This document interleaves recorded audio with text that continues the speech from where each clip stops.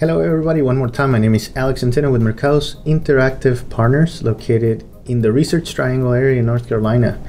Today we're going to be taking a look at an awesome tutorial, and basically it's how to manipulate images or photos for advertising purposes, but how to manipulate them by separating their contrast, their color, and their sharpening.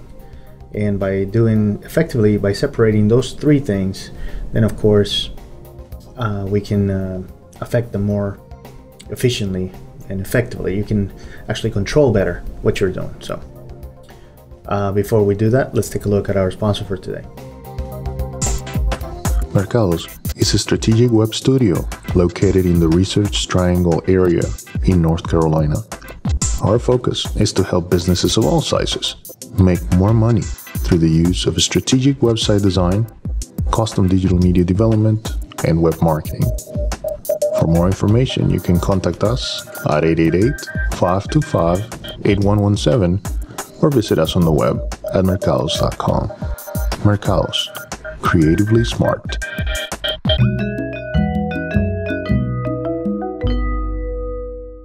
All right, cool. Here we are, and I have the finished product, what we're going to be taking a look at today on how to do. So I'm going to show you here the original. So this is how the photo looked to begin with. And again, this photo is taken from a stock exchange as always.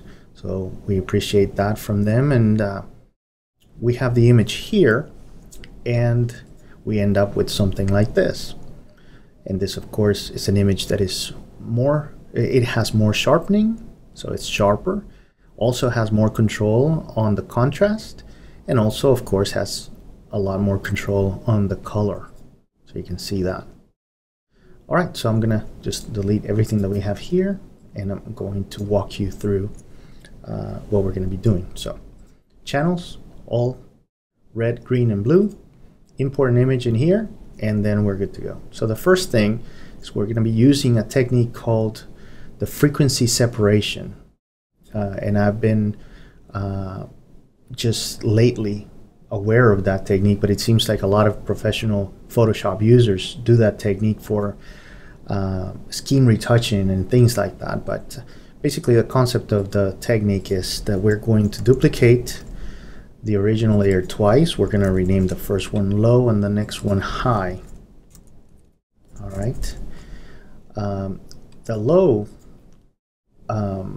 layer we're going to set with a Gaussian blur, and instead of doing that, let me just go to the Gaussian blur settings so that I can show you more or less the settings. So I'm using here a 6%, a 6 pixel Gaussian blur, but basically the concept is that you want the detail to be gone, okay, but you want to be able to tell the difference in tones, in values of the image. And that's happening for me in this particular image. It's 6 pixels. I'm using 8-bit an 8-bit image, and RGB, of course. So okay, so that's the first part. The second is I'm going to enable the high one, change it to linear light, and then I am going to go to the menu, apply image. In the apply image, I'm going to select the low layer as the source. RGB is going to remain the same. I'm going to invert that.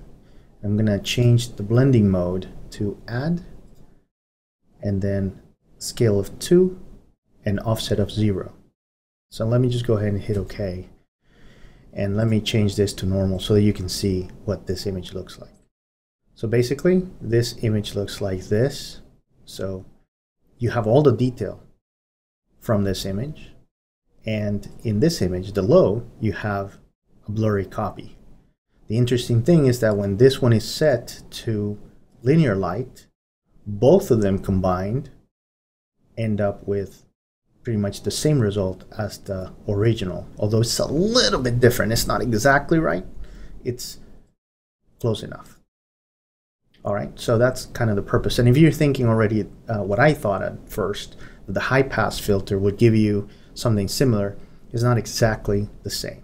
So Very cool. Let's go to high first and here, and I'm just gonna click Command Shift U to get rid of like the color information that we still had in that layer. And let's go ahead and change it to linear light. All right, cool.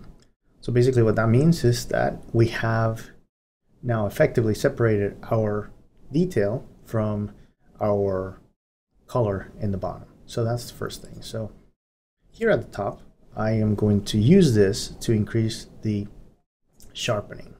And to do that, I'm going to add an adjustment layer of levels. Of course, you can do it with curves as well. And we have several tutorials on how to use curves for more control other than levels. In this case, since it's almost a very automated thing, then I'm going to be using just the levels pane. So here I'm going to set this to 30, and I'm going to reduce this by the same amount, so 225, right? So basically I'm increasing here from 0 to 30 and decreasing here from 255 to 225, same amount. So the center stays in the same place, and I'm going to hit OK. You can play with those settings also. You can make them higher if you think that you're not getting enough sharpening. But as you can see here, I'm getting plenty of sharpening. In fact, I can also play with the opacity to increase or reduce the sharpening effect. Also, I have a mask, of course, because it's an adjustment layer. So I can take my brush with black, and I'm going to use an opacity of like, let's say 70% or so, and I can come here and get rid of like the sharpening in the sections of the image that really don't need to be sharpened. For example, the background. There are other techniques, and we have other videos that show how to control a little bit the sharpening, but just for the purpose of this one, we're just going to leave it like this. So I'm just with that creating a mask that reduces the sharpening in the background here, so that you're not increasing the noise in that background, and the sharpening is just happening here. All right, great. Let's go ahead and rename this sharpening. So that one's happening at the top, but right now it's sharpening also my color and contrast.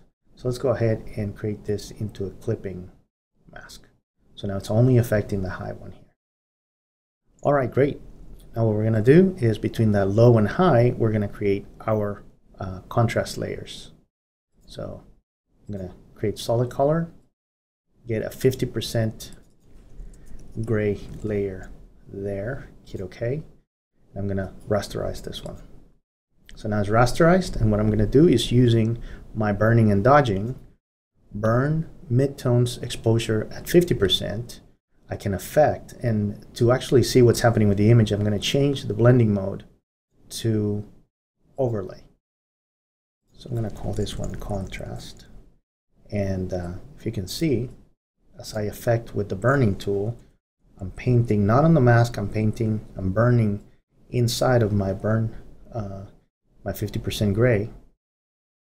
And what I'm doing is increasing the contrast locally. Of course, I'm not going to do it generally, because it's just better to control what parts should be darker in the image and what parts should be lighter. So as you can see, that's basically the technique. I'm just increasing decreasing the value in the darker tones right now. So I'm pretty much just burning middles. As you can see, mid-tones. There you go. So basically that's increasing that. Great. And of course, if you need to make the background a little bit darker, then you can do that, and so forth. Great. Same thing with dodging, except of course it's the opposite. I'm lightening. So as you can see, I'm selecting now dodging, mid-tones exposure 50%. Now I can just like play with the parts that I think that should be lighter to make this like more contrasty. And again, these are affecting things locally. So of course I have like tons of control as opposed to doing just contrasts that are general. Great stuff. So as you can see, this looks amazing already, man. It looks beautiful. All right, so that's cool. That's the contrast layer. And then what we're gonna do is affect the color, and we're gonna affect the color without touching the detail.